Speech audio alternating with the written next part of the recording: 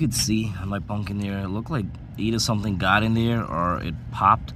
But looking at the guts, how it's coming out like that, could even be like one of those squash vine borders.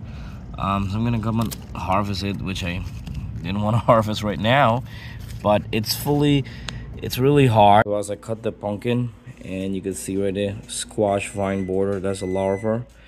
It's still moving right there. It was eating through. Imagine it was eating through this thick skin.